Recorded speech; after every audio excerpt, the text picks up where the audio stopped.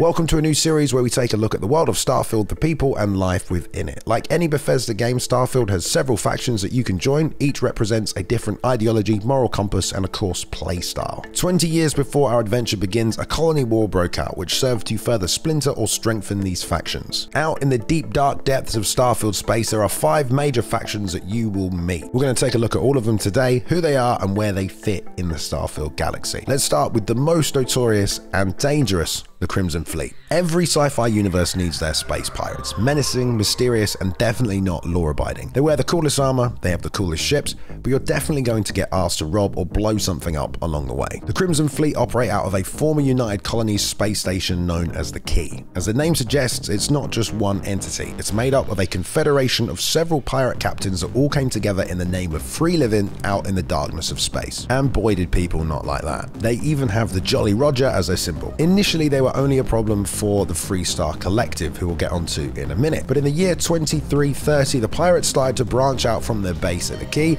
and establish footholds in several systems across space. So when we encounter them, they have been expanding and are becoming a threat to other factions. That's when the biggest faction, the United Colonies, recognize them as pretty much one of the most dangerous groups out there and declared anyone displaying their symbol is assumed to be associated with the Crimson Fleet and can be terminated at will. So just be careful where you put your pirate flag. As a member, your primary objectives will be to disrupt the United Colonies, who've pretty much taken over the galaxy, which means you can go undercover or fully commit to their badass pirate ways. But they do say the only way out is death. No one quits.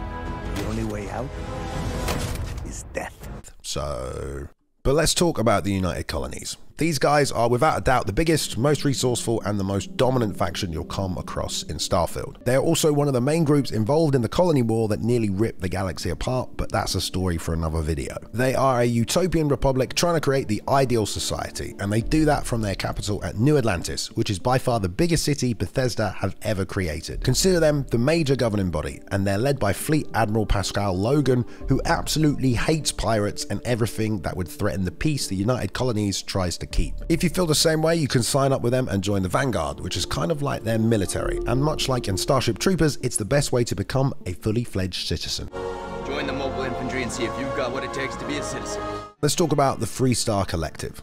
The other side of the colony war was fought against the Freestar Collective, who were looking for independence from the United Colonies, and they got it. Space westerns are a great genre, and that's basically the whole vibe of the collective. They live out on the frontiers of space, free and able to do as they please and wear cool dusters and cowboy hats. They call themselves peacekeepers and very much look after their own people who also don't want to live under the Republican rule of the United Colonies. They are very much the libertarians of Starfield and have the second largest military force of any of the factions. Their home is the city of Aquila, but if you really want to have a good time, you can seek out the Rock and the Freestar Rangers, the true peacekeepers, and who doesn't want to be one of those? I know you do. There's definitely an NCR Ranger vibe about these guys. During character creation, you can even be a Freestar settler, which means you grew up free on the borders of space, and that gives you unique dialogue options and faction rewards. So go seek them out if you want to live your best Firefly life. On the complete opposite end of the spectrum, you have Ryojin Industries. This is the future after all, so of course there's a cyber mega corporation looking to make as much money as possible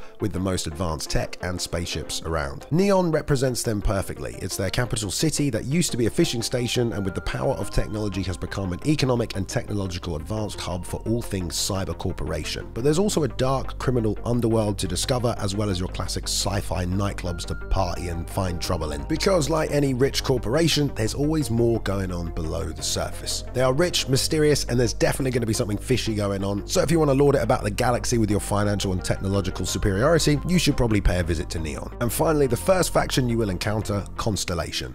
This group is solely dedicated to the exploration of space, the discovery of the universe's secrets, and working together for the good of mankind. They are kind of like a secret society made up of the best and brightest. They operate out of New Atlantis, but they are an entirely separate faction from the United Colonies. I'd like to think of them a bit like the Blades. They have a higher purpose beyond first appearances. We also know that while working for them, we will be investigating alien artifacts to answer the ultimate question. An artifact known as the Eye will play a pivotal role, it seems, in first unlocking the mysteries of the universe, and as this group is tied into the main quest, it doesn't look like you'll have much of a choice in working with them anyway, except you can, of course, probably just completely ignore the main quest anyway. They've been around for a long time, but it seems like most of the universe has forgotten about their existence. It's going to be interesting to see where the main storyline goes and how all of these alien artifacts play into it. So there you go, those are all the major factions you can expect to encounter while exploring the galaxy in Starfield. Let me know what you want to see me cover next. The Colony War, a guide to the planets and the cities. Really hope you enjoyed it. Hopefully it's pumped you up that little bit more for Starfield as well. A thumbs up is always appreciated. If you want to get more Starfield videos, they'll be coming at you. You can go ahead and click subscribe as well. So stay tuned for more. I'll see you out there.